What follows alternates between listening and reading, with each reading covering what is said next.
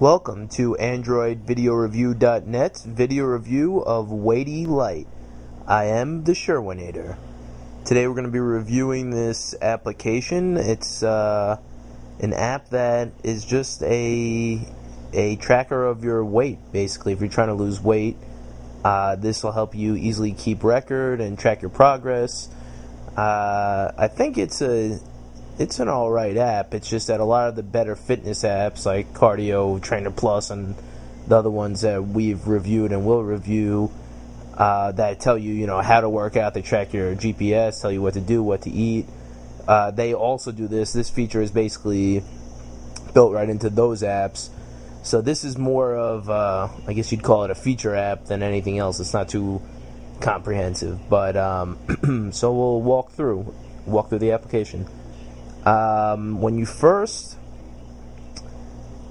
set this application up, you're actually brought to a similar menu like this, where you could input your height, and you can also input your range, and then where, what you're trying to get towards your target range right there. The size unit, we have inches, weight units, pounds. It started off by default as the metric system, so I changed that because that's pretty annoying. On the bottom, you have this is the free version, so you have an ad running on the bottom, like a lot of free applications do. What else do we have here? So today, as you can see, I entered that I'm weighing in 197.5, which is heavy, but I started off, I think I started this about a week ago. I was 200 pounds or 199, so I've lost about 2 or 3 pounds already.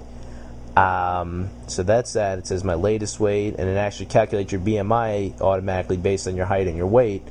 So technically 27.5, I'm overweight right now, so hopefully I can get that down. The waist, you can actually input your waist.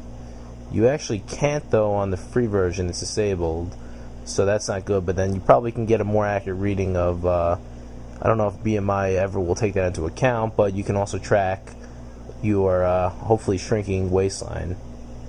You can also do notes, but again, it's disabled in this. So if you were to pay for the paid application, you would get these features, which are just straightforward. You could, by date, add a note. So if you're having a good day, or you ate a lot, you could track that in this application.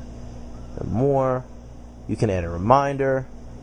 Now, if we were to go back and take a look here, journal, it actually lists all the dates. Well, actually, the recent ones. And then stats and graph. You can do key figures and statistics, which would, I guess, take into account your, like the 7 days, 30 days, all the different weights. I haven't really inputted that many stats into this, so it's showing up as that as the average. Waist graph, I don't have a waist input because this is the free version, so I can't use that. And then you can actually see a key weight graph, and it shows you, based on the date, your progress. So, it's a simple line graph, but, it's nice to see if you're doing this for, let's say, 6 weeks or so. Seeing a big, nice, downward sloping line is, I guess, good motivation.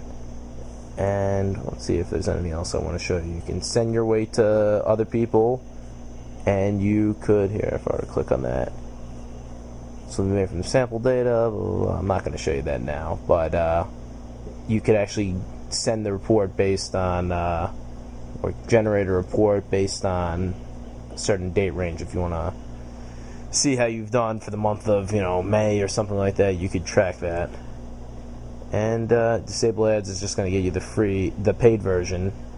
And that's basically it. There's not much to this application, like I said. It's really actually quite simple how they designed it. It's just a lot of basic formulas they use.